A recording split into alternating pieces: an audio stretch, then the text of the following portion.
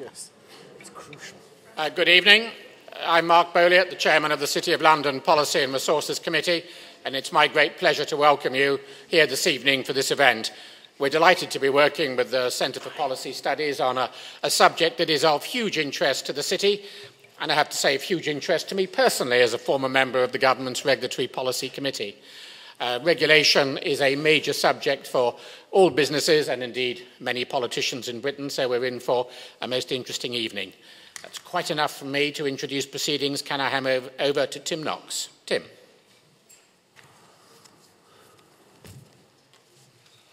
Mark, thank you very much for that introduction, and thank you to everyone at the City of London Corporation for all their help in putting this event on, particularly Adam Maddock and Giles French.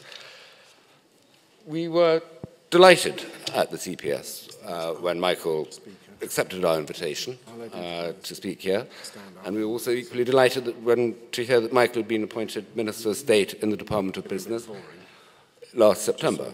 Michael is a very old friend of the CPS and has been a member of our council for many years. He was, as you know, previously Deputy Chairman of the Conservative Party, where he became a very well-known voice on Newsnight and the Today programme, defending the policies of the Conservative Party. And as this is one of Michael's first speeches since his appointment, we're delighted that he's giving it to us at the CPS.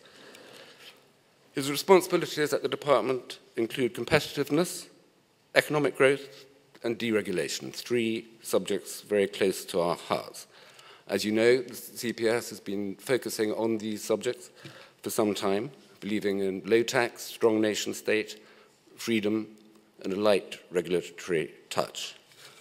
But we can only do this with your support. We rely entirely on the help and generosity of our supporters. So please do fill in your forms if you haven't already. And if you do so, we can promise to continue the fight on those themes. But Maurice, thank you very much. Thank you very much, Tim. I'd just like to say a word introducing Michael, who I've known very well for a long time. People do generally say, as Tim just did, that Michael is famous for defending the policies of the Conservative Party and the government on television. I'd go a lot further than that. I think Michael has proved himself to be one of the most brilliant spokesmen for what the Conservative Party believes that the party currently has.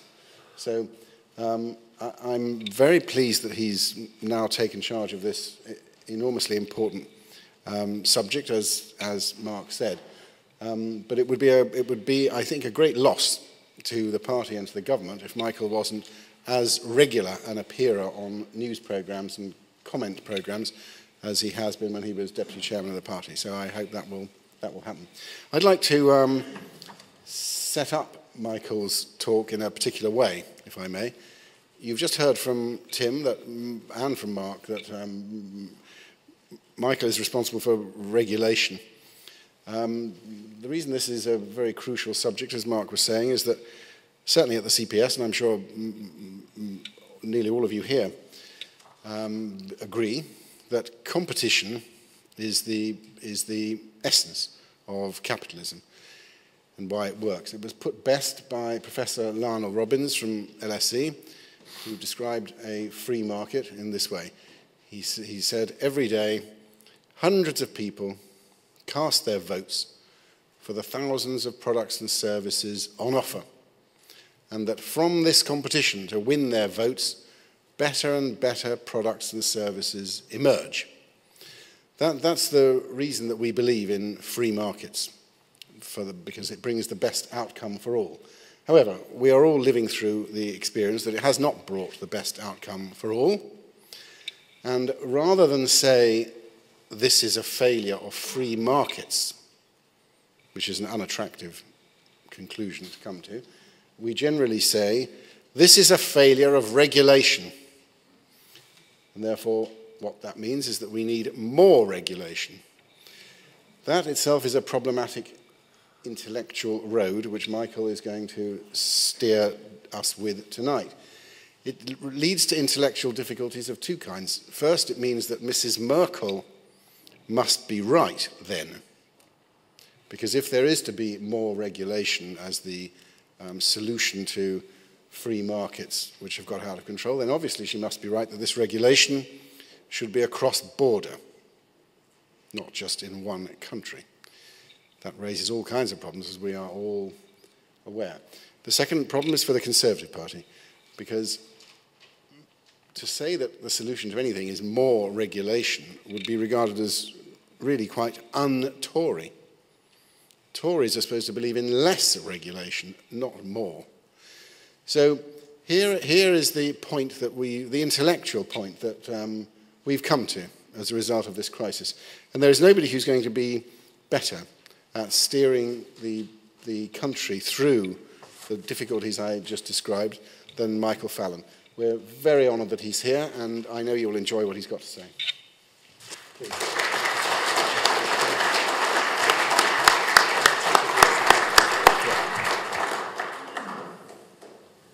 Thank you very much, Maurice, and good evening. And I hope you will excuse an unregulated cold. And thank you for the kind introduction. I don't think there can be few more appropriate places to deliver a speech on regulation than to the CPS.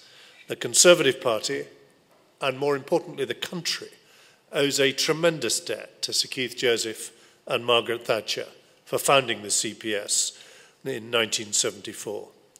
For younger Conservatives, like myself then, the radical nature of what the CPS set out to do in reviving the philosophy and principles of a free society was fundamental.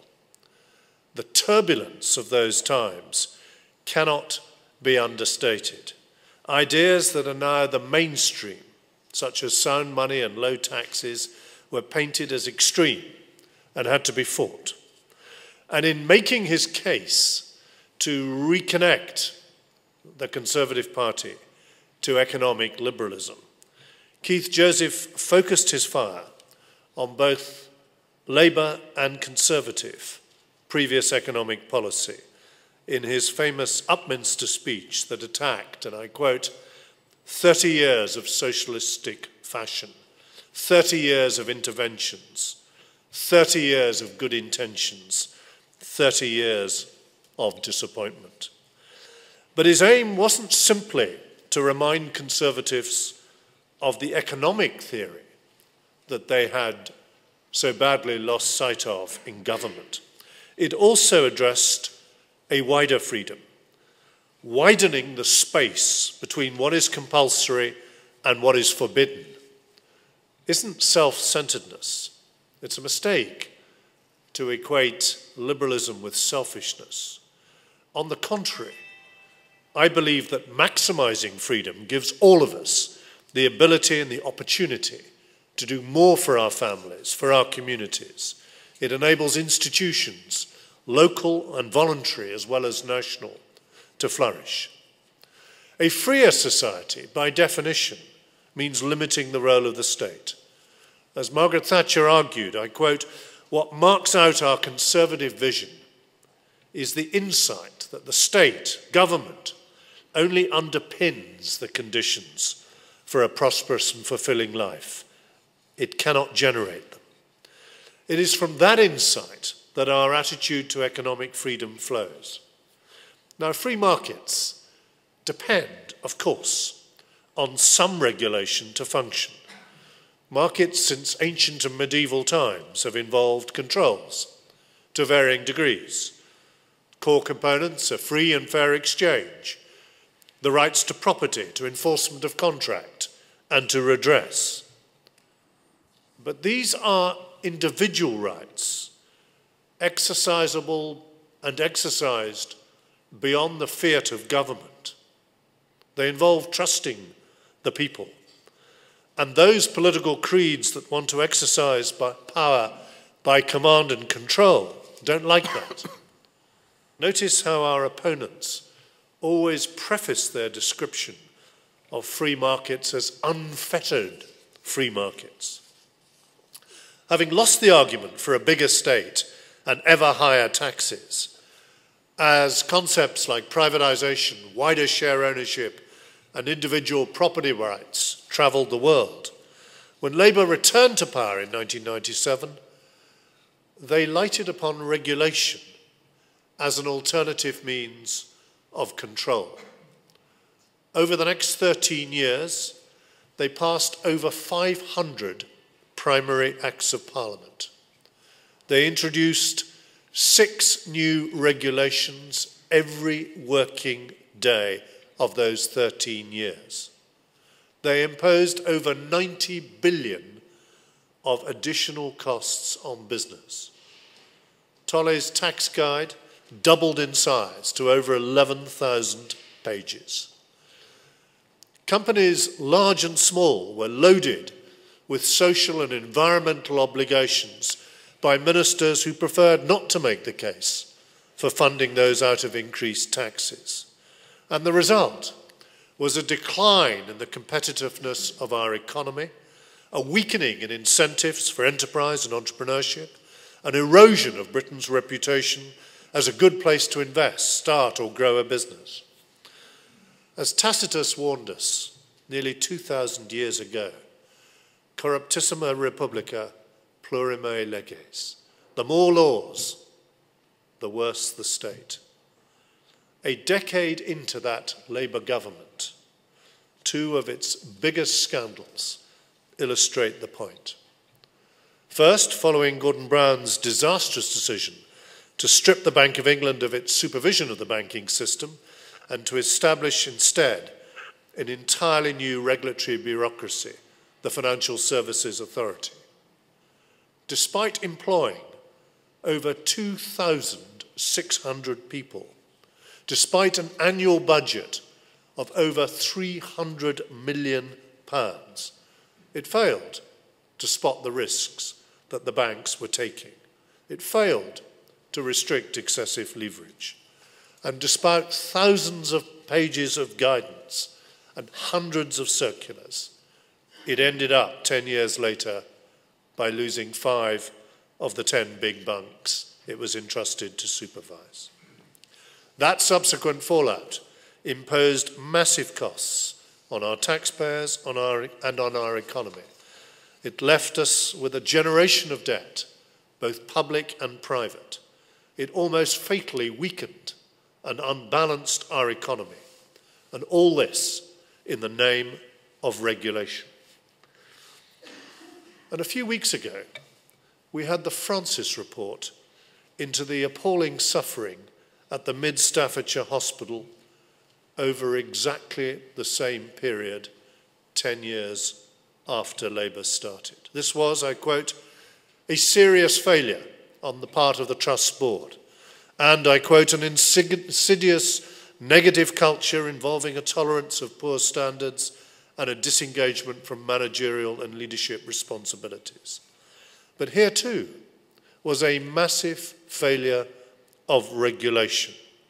The NHS wasn't short of rules and regulations, inspectors and quangos of all kinds.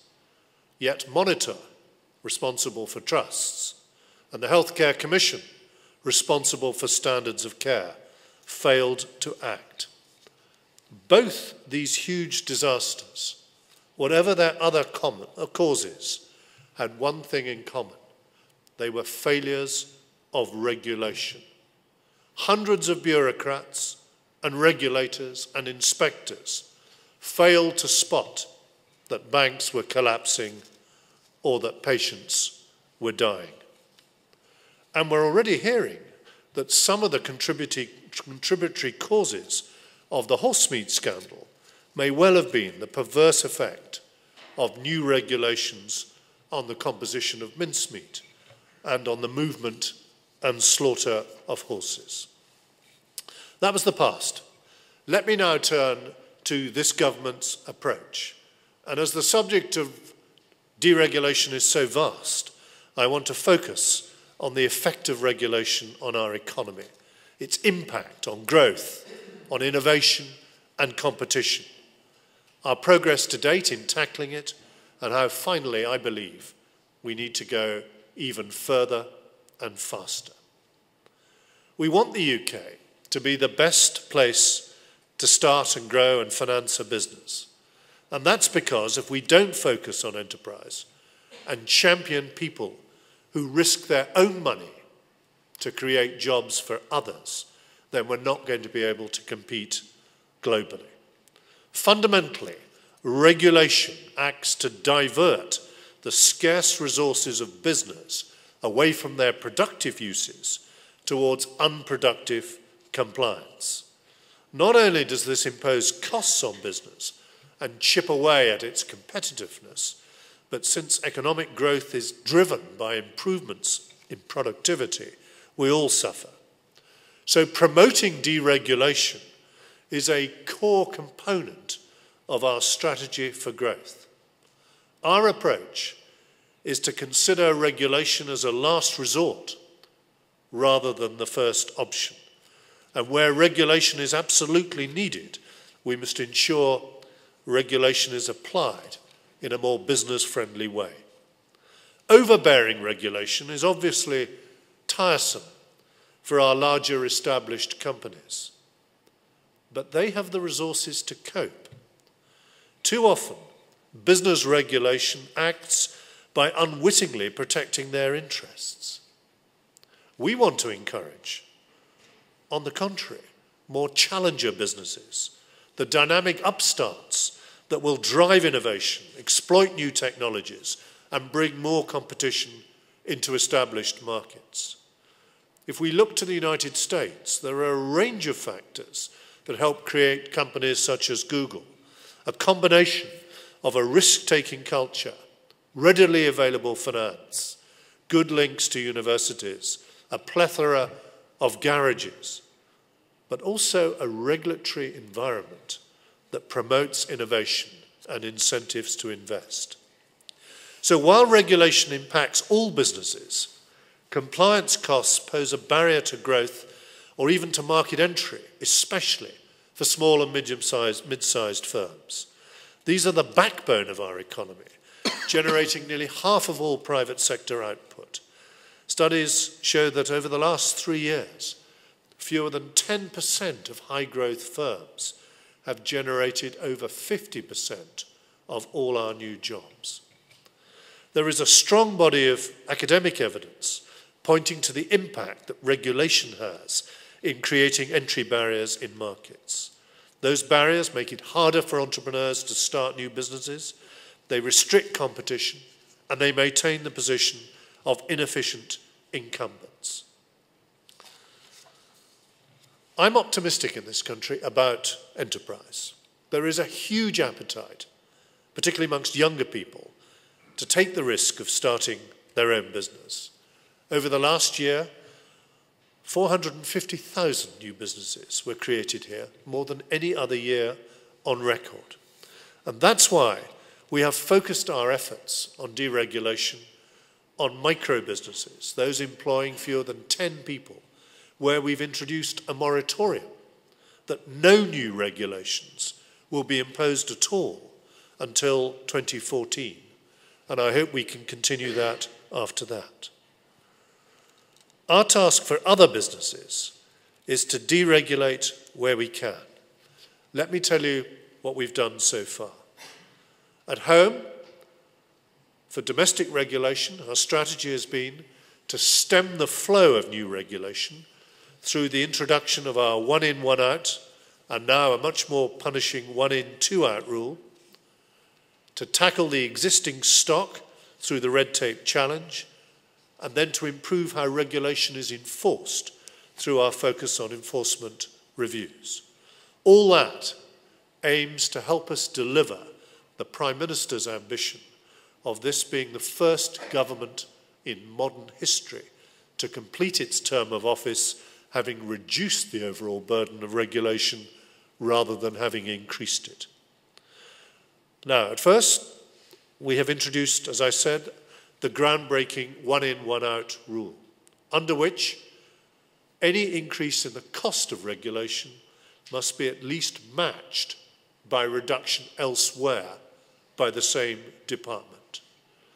That's been running for over 2 years now and will have saved businesses over £1 billion in regulatory costs by this summer. From the 1st of January, I've tightened that screw with an even more challenging 1 in, 2 out rule, under which departments must find £2 of saving for extra £1 of extra cost that they impose. More importantly, that is beginning to embed a culture change that puts business needs at the heart of the Whitehall machine and makes it much more difficult for ministers to consider regulation in the first place. Other countries are following that lead. Canada has recently announced a 1 in, 1 out system.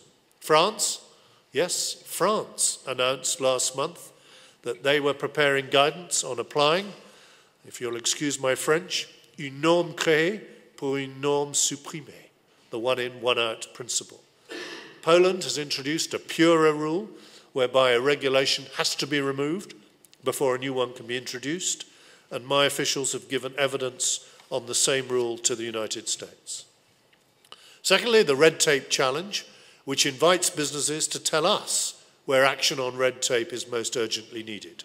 We have committed to scrapping or substantially overhauling at least 3,000 regulations that affect business, and we've already identified 1,400 of those for repeal or substantial overhaul. Measures implemented here are saving businesses over £155 million a year. From this April, we'll have removed hundreds of thousands of low-risk businesses and shops from unnecessary health and safety inspections. We have reformed no-win, no-fee cases, and we're banning referral fees, helping to tackle the compensation and health and safety culture. Our primary authority partnerships, legally binding agreements that give businesses that operate across the country assured regulatory advice and ensure consistency between local authority areas, reducing duplication of inspections and paperwork, have already engaged 640 large firms across nearly 100 local authorities, covering over 60,000 premises. Thirdly, evidence about how regulation is enforced has identified many common issues across different sectors, including inconsistency of fees and charges and the need for regulators to take account of their impact on industry. Our focus on enforcement drive is aimed at improving the way regulations are administered by enforcement agency. We've been looking at specific areas like pubs, chemicals, volunteer events, coastal and marine, and fire safety. And along with the evidence provided through the Red Tape Challenge, both programs have shown it's possible to get a very clear picture of the impact of regulation and its enforcement within just a few weeks, and to identify areas for significant improvement. A very good example is the plethora of licenses and permits that are potentially required to get a coastal development project off the ground. For example, a small dock or a quayside or a mini marina. You might need to deal with the Marine Management Organisation for a marine licence, the Environment Agency for water discharge permits, with Natural England as statutory advisors on the impact of wildlife, in addition to the local planning authority. During that review, which I'm publishing tomorrow, we identified that businesses often faced rival regulators who failed to agree quickly enough, or even at all, who should be in the lead. So tomorrow I'm announcing a Marine Concordat, which will set out a process for identifying a lead regulator to coordinate the approvals and give business a single point of entry, ensuring business planning decisions are taken more quickly. Other examples are the forest of building codes, where the Red Tape Challenge identified local authorities who were creating multiple different sets of requirements and guidance. We're now running a review that will introduce a single set. Through this process of focus on enforcement, we're presenting the compelling evidence from business and the trade associations to the regulators, so they have to respond. That results in regulators agreeing to faster reforms than compared to conventional consultation. However, the complexity is also in the navigation of the system. Where enforcement is well targeted, the state can still confuse, delay, and downright instruct by being the opposite of joined up. For example, we want new infrastructure projects built as rapidly as possible, but some have hardly started, while others have stalled. Why? It's not always about funding. It's often about the complex interaction of permissive requirements. It's about who has the statutory duty to comment, when and in what order. It's about who can challenge that, and in some cases do so simply to frustrate the project. It's these kind of issues that hold back growth, big and small, at different stages at development. Why is it so hard to get a road connection to a new factory or build a new roundabout to improve traffic flow? Why is it so hard to find out what I need as an entrepreneur to move into my first office or onto my first site? In the autumn statement, we announced that we would be launching a successor programme to the Red Tape Challenge. The next phase will be clearly targeted on growth and focused on fewer improvements which have more significant impacts on business. In short, endless tinkering creates uncertainty, whereas decisive action in a few sectors enables entrepreneurs to adjust to the new climate and get on with running their businesses. Where they are necessary, regulators exist primarily, of course, to regulate for the protection of the public, for the consumer, or for broader social and environmental objectives. And we don't want to undermine those core purposes. But the scale of the regulatory state is now very large. For the first time, we have collected and are publishing data on the non-economic regulators, bodies such as Natural England or the Highways Agency. There are more than 55 non-economic regulators with a combined budget of approximately £4 billion and employing some 55,000 staff between them. That's a huge resource which can be brought to bear on our wider economic objective of growth, and we can encourage compliant businesses to grow through proportionate regulatory activity without compromising public protection. Let me give you one example of this by one of our findings through the chemicals review.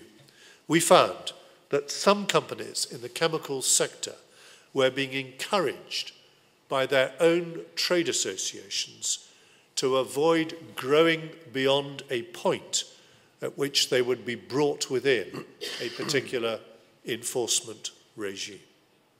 So there is a profound need to redefine how regulation works, putting regulators on the side of the majority of law-abiding business. And that's why I have decided to explore how to place a legal duty on all those non-economic regulators, all 55 of them, to have regard to growth in their decision-making. And we'll shortly be publishing a consultation on how to frame that duty that can achieve both prosperity and protection. So we've taken a bold approach domestically. We also want a rigorous approach at a European level, particularly as we now estimate that up to half of all UK regulatory costs comes from Europe. The Prime Minister reiterated in his recent speech on Europe the need to free businesses from regulation which damages competitiveness. As Angela Merkel has pointed out, Europe has 25% of global GDP, but has to finance 50% of global social spending. That is unsustainable, and that's why we're making the case for a reformed, outward-looking Europe. And here, the United Kingdom is not an outlier. Our regulatory reform agenda is already backed by nearly half the member states, and our persistence is beginning to deliver results. The Commission's new regulatory fitness communication, published in December, met 6 of the key proposals in our 10-point plan, including a new programme to start reducing the regulatory burden at the European level. 1/3 of all the Commission's proposals in 2012 that significantly impacted on business contained an adaptation designed to help small and mid-sized businesses. An exemption, for example, from EU accounting rules will benefit up to 1.4 million small businesses in this country. And 1 year on, it's taken time, but 1 year on from the recommendation that our Prime Minister got at the European Council in December 2011, we've now seen the first 2 micro-exemption proposals, one on copyright and the other on drug licensing charges, where the smallest business are now exempted entirely. Smarter regulation is where we lead, but there are increasing signs that other member states are adopting similar ambitious approaches in their own domestic markets.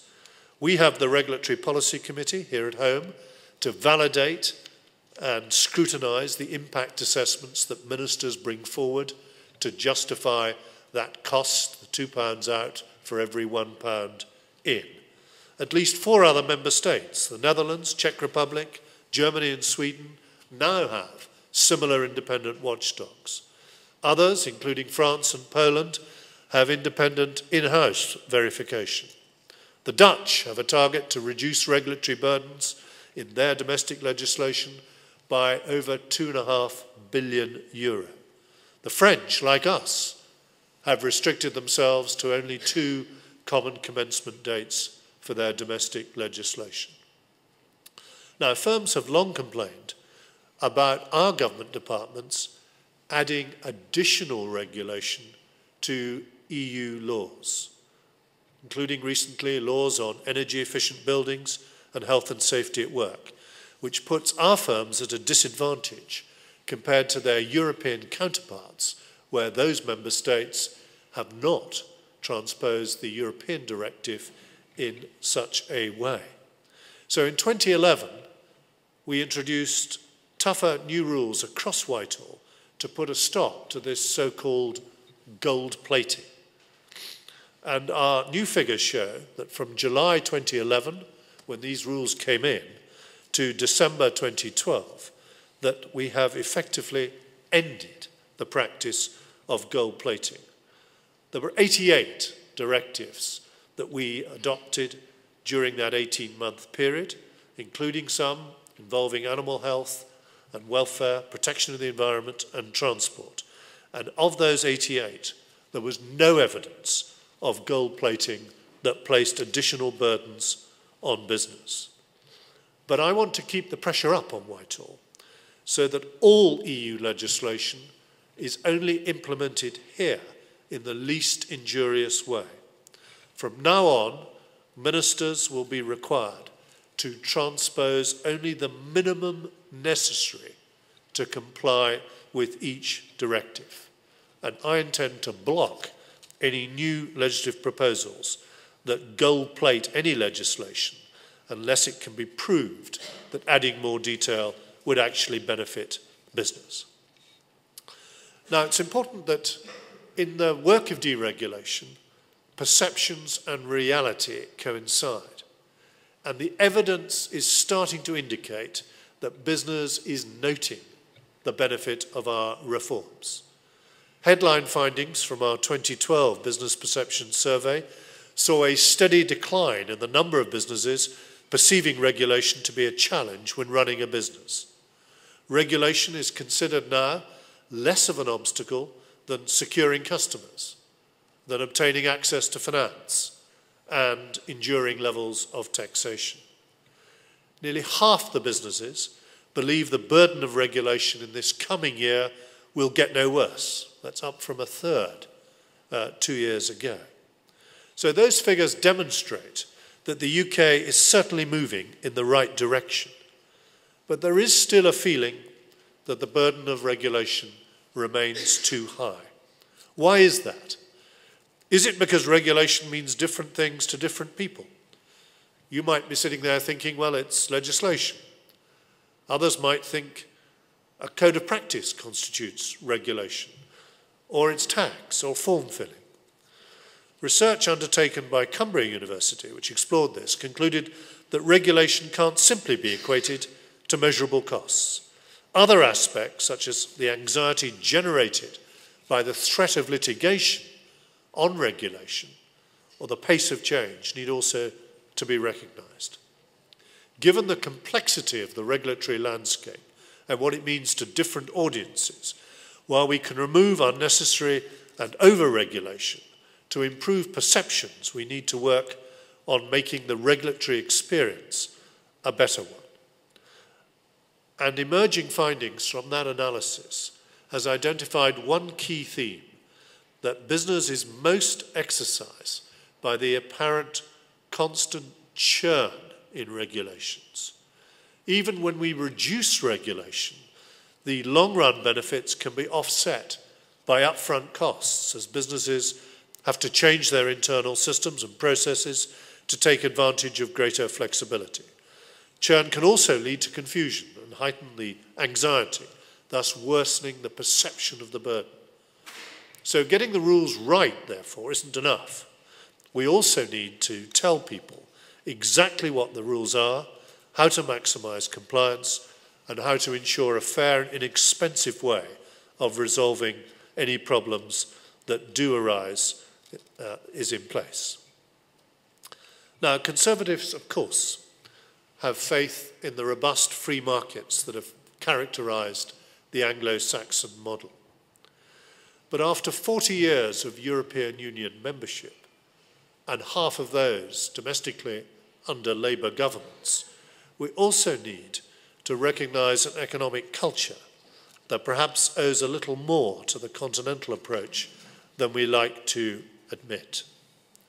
That, in my view, is all the more urgent because as well as the huge legacy of public and private debt, the UK economy has been recovering more slowly than we hoped and continues to sustain a very large trade deficit.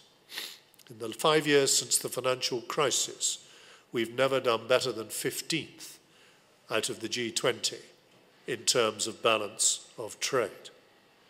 So supply-side reforms are therefore more and not less urgent to improve UK competitiveness and rebalance the economy. And the outgoing Bank of England governor made similar points recently. And I can see at least 3 areas where more deregulation can play its part in helping to free up markets. First, employment regulation. Businesses regularly tell me that this is the biggest burden for them, even though it can be worse for some of their European competitors. But I see an important part of my role to ensure that, again, perceptions and reality coincide, both by reducing over-regulation and by ensuring that businesses know what the rules actually are. Over-regulated labour markets restrict the opportunity to create new jobs. We have introduced a series of reforms as part of our employment law review, many based on Adrian Beecroft's report, to create greater flexibility for businesses. Those reforms build on those of the 1980s and reverse some of the re-regulation of subsequent years. It's already harder to take cases to an employment tribunal, and it'll become harder still when fees are payable later this year. But we ought to reflect that youth unemployment in this country is 21%. In Germany, thanks to vigorous supply-side reforms a few years ago, it's only 8%. So there is a case for ensuring that where government intervenes, for example, in setting the youth rate of the minimum wage or the level and indexation of the job seekers' allowance, those regulatory flaws are not set at levels that price our young people out of jobs. Second, one of the main barriers to growth I hear about constantly from small business is access to finance. We have put in place a package of measures to improve the supply of affordable credit to SMEs, such as funding for lending and the business finance partnerships.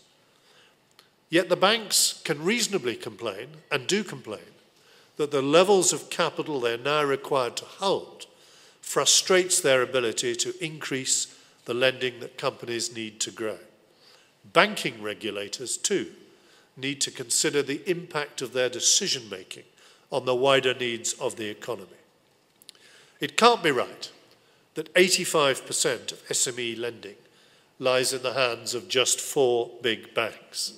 That isn't Anglo-Saxon competition. It's an unhealthy concentration, reinforced by protective regulation, especially in its restriction of access for the newer banks to the payment systems. Given the measures we have already put in place to protect depositors and to ensure rapid resolution of failing banks, there is surely a case for exempting the newer and smaller banks from over-restrictive capital requirements. Third and finally, take planning.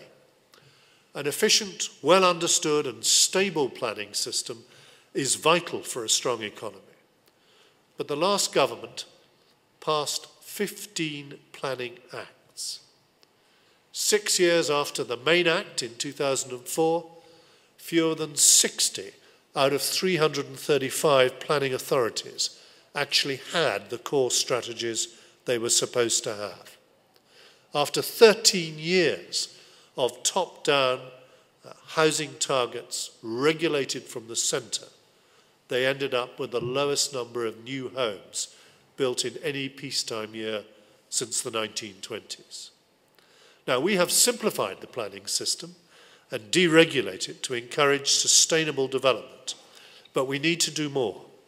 Measures in the Growth and Infrastructure Bill will unlock developments which have stalled due to local social housing agreements made at the top of the housing boom and which could not, thanks to regulation, otherwise be reopened.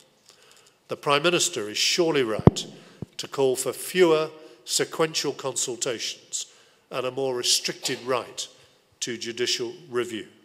And today, we're inviting applications from enterprise zones for up to £60 million to turn shovel-ready sites into job-ready sites. That's an ambitious model that removes barriers to private sector growth with lower tax levels for business, a simplified planning system, and overall in those zones, a much lighter regulatory burden. In conclusion, we face an unprecedented challenge to compete in the global race. It is no coincidence that the fastest growing economies favour deregulation and lack our social costs. Our approach to regulation needs to be redefined and reformed to fit that context. By the end of this Parliament, we will have lower corporation tax rates than the growth markets of Brazil, China, Indonesia, and India. But we need to be as ambitious with regulatory reform to ensure our longer-term competitiveness. Only by taking a robust approach to regulation will we have companies that drive innovation, that exploit new technologies, and meet the challenge of those emerging countries. So this is all about continuing to change our culture towards enterprise. Be in no doubt about the government's commitment. We have made some progress, but I agree with the business community that more radical action is required. So that's why we're upping the pace. We need to deregulate further and faster, both at home and in Europe, to remove barriers to growth. I have set out how stemming the flow of regulation and putting regulators on the side of compliant businesses will cut the costs for business and will end overlapping enforcement. By cracking down further on gold plating and using alliances in Europe, we can start to turn the regulatory tide there too. My thoughts tonight for freeing up further youth employment and access to bank finance show to you there is an appetite in government to deliver more regulation. This country can compete and will deliver. And I'm determined, for my part, to help business do just that. Thank you.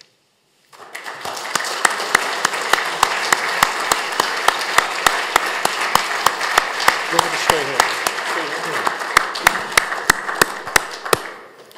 Michael, that was marvellous. Thank you very much. And you've covered all the ground that we were hoping that you would, and touched on some of the most important subjects in current political debate.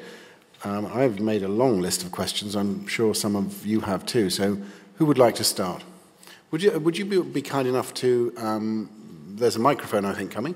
If you'd be kind enough when you're asking a question to stand up, please, and also say whichever organisation, your name, and obviously in whichever organisation you're from, if you're from an organisation. Should we start there in the aisle? Andrew Lilico, I'm with Europe Economics.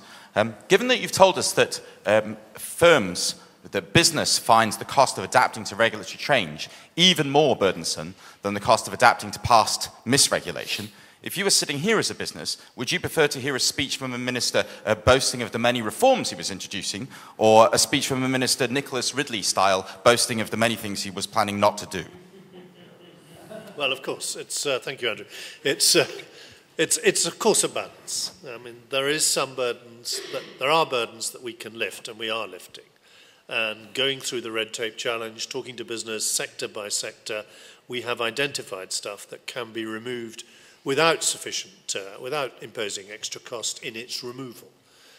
Making things simpler, for example, exempting smaller businesses, for example. These are things that don't necessarily impose extra cost. But I don't resile from what I said about churn. One of the advantages, for example, in common commencement dates is that regulation can only now begin at 2 points in the year. I wish it was only 1, but at least now it's only 2. So businesses know that after the 6th of April, no new regulation can start to take effect to the 1st of October. They have more time to prepare. So it is a balance. I think over here, please. Martin Barrow, the Jardine Masson Group. Minister, thank you for an excellent report on work in progress. I like the 1 in, 2 out, but a related key point in all of this is what I call the danger of comfort in complexity. The problem is that you get rid of 2, but the one coming in might be very long and complicated, and we've all lost the art of précis. As manuals get thicker, that increases risk in a business, not reduces it. What we've got to learn is how to simplify the content, not just the number of rules, but what they actually state. And I think that's a key challenge going forward. An awful lot of, probably some accountants and lawyers here who help contribute to lengthening all these processes. What we want are shorter papers, more and more board meetings now. We spend more and more time on compliance and regulation, less time on the key strategic issues. So we want shorter regulation, please, as well as less regulation, if you get the point. I have a 1-page paper here on the danger of comfort and complexity. If anybody would like it, let me know later. But good luck with that too, Minister. Well, thanks very much. I mean, some of this, of course, lies in the drafting. We have this tradition that the draftsman should try and cover all the major eventualities that might arise. So we spend a lot of time as ministers when bills are being considered trying to make sure that our clauses cover every kind of situation, and we need to get away from that. It is quite striking when it comes to the transposition of European Union directives, how Germany, for example, a loyal country, how Germany traditionally now transposes far less than we do and leaves these matters to the courts and is unafraid to be taken to court for not fully transposing a directive in a way that we rather shun from. So that is one point. I would make the final point, though, on 1 in, 2 out. It does make it much more difficult for ministers to regulate at all. They have been at this now for over 2 years. And if you consider a minister in a Whitehall department that is now itching to regulate on whatever it is, He's got to go back to his own statute book and find some regulation that imposes twice the cost and take that out before he can come to us. And these costs are independently validated by our Regulatory Policy Committee. And he's got to find new regulations he hadn't considered taking out before and get rid of them. Now, that is becoming harder and harder. And our latest statement of new regulation, covering the 6 months from this January to the end of June, shows that slowly but surely the tide is beginning to dry up. And we've had some very good examples of ministers actually coming to us and saying, in the end, they've decided not to publish regulations. They will go and look for different forms of achieving the same end by publishing advice, using websites or whatever, rather than yet another statutory instrument. I'm coming, let's take Patrick in row 2, and then I'm coming up to you at the back.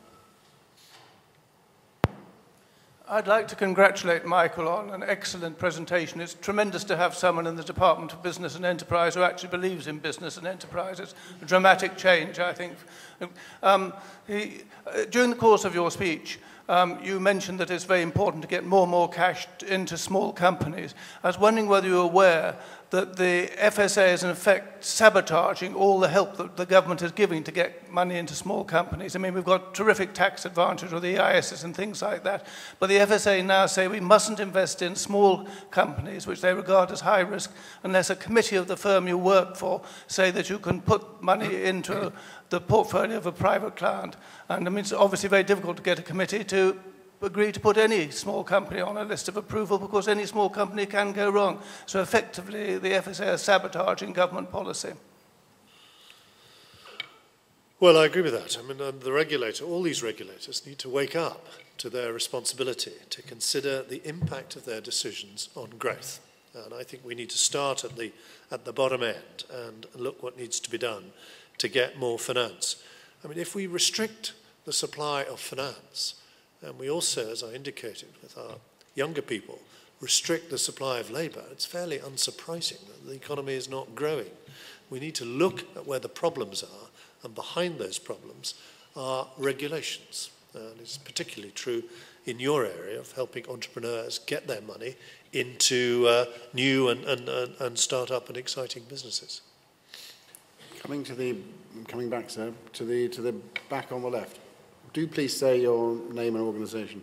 Tony Lodge with the CPS. Michael, you made a very important point about reducing costs and barriers, but on April 1st we introduced in Britain a carbon price floor of €20 a tonne when carbon on the continent is trading at €4.50, which is quite a big gap.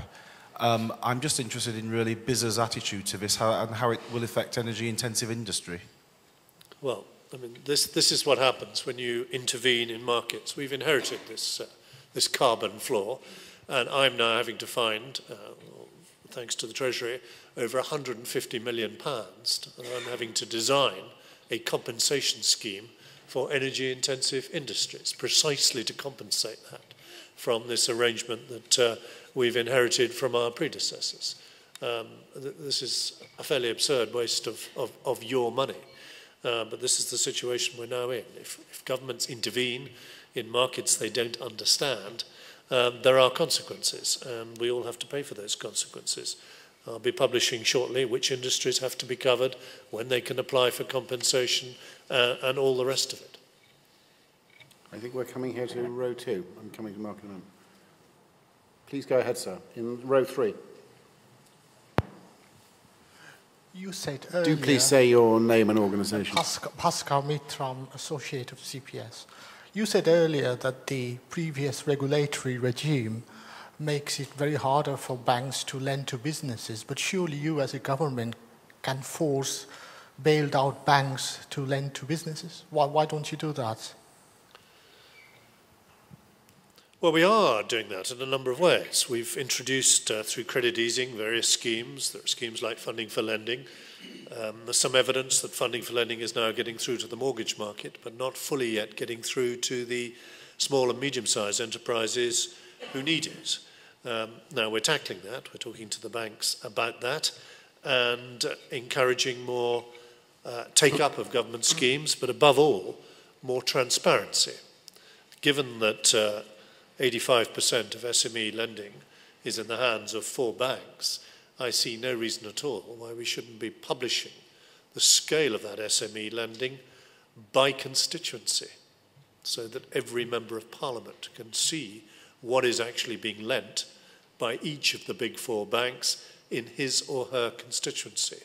I think we're entitled to a little more transparency, given the involvement of the taxpayer and what is being done to encourage lending. So that is one answer, but we also need the FSA to wake up to their responsibilities. Money is not getting through to SMEs at the moment. You know, I go around the country and around the regions of our country talking to SMEs the whole time. I step in with, on your behalf, grants from the Regional Growth Fund, loans from the Advanced Manufacturing Supply Chain Initiative, business startup support schemes, grants and loans of all kinds that we are making available as a government because the banks are not stepping up to the plate. Now, part of that clearly is the crisis, but it is also the restrictions that are being placed on them by their regulators. And we need to address that. Mark Berrier.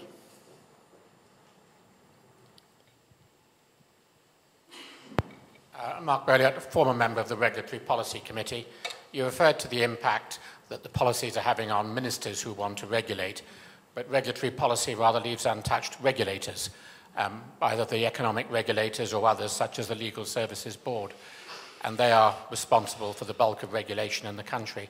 How can you make the policies you're apply more generally across the economy, as the financial sector certainly hasn't seen much of the benefit of government regulatory policy? Well, the principal way we're going to do this is by imposing this duty, consider the impact on growth, which we've been looking at since the autumn and which Heseltine touches on in his report. At the moment, a body like the Environment Agency or the Highways Agency, when it's being consulted by somebody who wants to put a new roundabout to get a new business development going, none of these bodies have any requirement to consider the impact of their decision-making on the growth of the economy. If we put that into their statutes for all of them, then it means that those who are dealing with them and are frustrated by dealing with them are able then to question their decision-making, indeed question it in the courts, by saying they didn't fully take account of the need to consider the impact of growth in the decisions that they took. And that will cover an amazing range of bodies, as I've said, the non-economic regulators of all kinds, which I think really will start to change the culture. There are other ways in which we're tackling this. I discovered a document called the Regulators Compliance Code. I was never quite sure when I first opened this whether it was how you comply with a regulator or how the regulator complies with you. I'm getting that code rewritten with a sharper title, and it will set out the things that regulators ought to do as a minimum. Have a level of service, the standard of service that their clients or their customers are entitled to expect. Have a system of appeal. Some regulators have no system of appeal at all. All you can do is ask the man who took or woman who took the original decision. That isn't right. Some are allowed to set their own fees and charges that bear no relationship to the actual cost of the regulation that they're doing. There are inconsistencies right across the board, and we need to ensure that the regulators themselves, as a group, start to join in the greater responsibility of growth. And I think probably this is the penultimate question. Yes, in row 3. Richard Brewster, Bankers Investment Trust. Michael, Minister, thank you very much for making a very clear presentation on the regulations and how you're trying to get rid of them. And I can see it being very much in line with Conservative Party policy. And I just wondered, in the coalition, whether there are any areas that you haven't been able to tackle because of difficulties with your partners in coalition. Well, you're tempting me here, the Department of Business. The Department of Business has 7 or 6.5 ministers. We share Lord Green with the Foreign Office, and 2 of those are Liberal Democrats. The Liberal Democrats have particular responsibility for the employment law portfolio. And they were not able to accept Adrian Beecroft's proposal that people should be sackable at will, hire and fire, or fire on site. I think it was characterised by the opposition. However, almost 80% of the Beecroft report is now being legislated. The consultation period under TUPE is being reduced, the employment tribunals are being reformed, vexatious cases are being screened out, the qualifying period is coming down from 2 years, going up from 1 year to 2 years. Those who go to employment tribunals will have to deposit a fee from this summer. We are working our way through these proposals. It is only at the very edge of each of these packages of report that you do occasionally find things that the Liberal Democrats can't particularly stomach. So these, I mean, it is a coalition, and we have to work with them on that. But in terms of deregulation itself, the committee, the Cabinet Committee, which I have to present proposals to and to block colleagues who want to bring new regulations. That committee is chaired by my Secretary of State, and I have to tell you that he himself has been right behind this drive to cut the cost on business. If it's all right with you, Michael, I'm going to take, there are so many questions, but we've actually come to the end of time. But I'm going to, in fairness to the man who's been putting his hand up at the back with a piece of paper, would you like to ask the last question from the floor, and then I'm going to exercise my right to ask Michael the last question of the evening. Please go ahead. Thank you. Robert Wickham. Michael, thank you very much.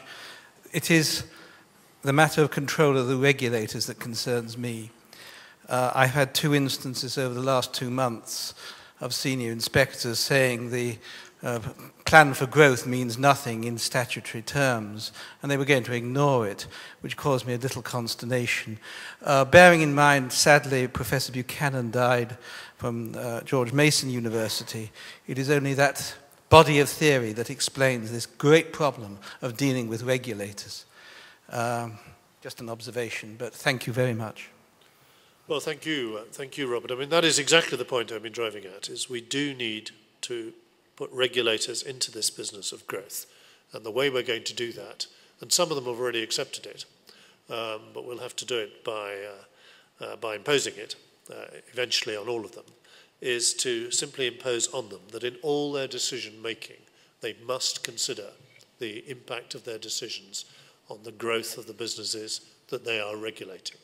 That will be a cultural change that they won't necessarily all welcome. But we can't be in a position where trade associations are actually telling their own members, don't get too big or you'll be caught by a new regulation. That is not the way we're going to grow a successful and modern economy. So we need to tackle this. Michael, can I ask you one... why don't you come and sit down, Michael? And I'm going to ask you one... Come and sit down. I'm going to ask Michael one last question. You said several times, Michael, that what was required was culture change. And indeed, that would be the duty of the government to bring around the culture change it wants to seek. So my question really is this. If you were to go and conduct a poll of a statistically representative sample of the UK population, and you were to ask them this question, do you think there should be more regulation of big business or less? What do you think they'd say?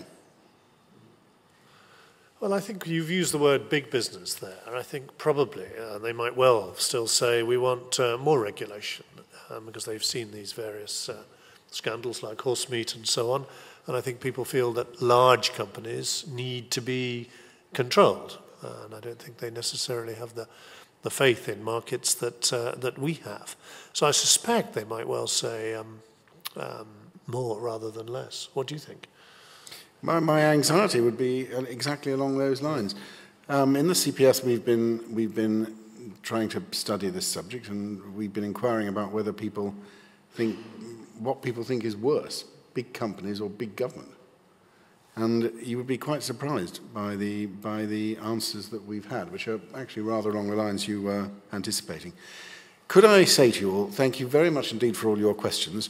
Thank you very much for drawing out of Michael his answers, and of course thank Michael for what I thought was a brilliant exposition of what the government is trying to do, which we all support, and we support him and hope what he's doing will work and bring exactly the results that he wants. Would you join me in giving Michael a great round of applause?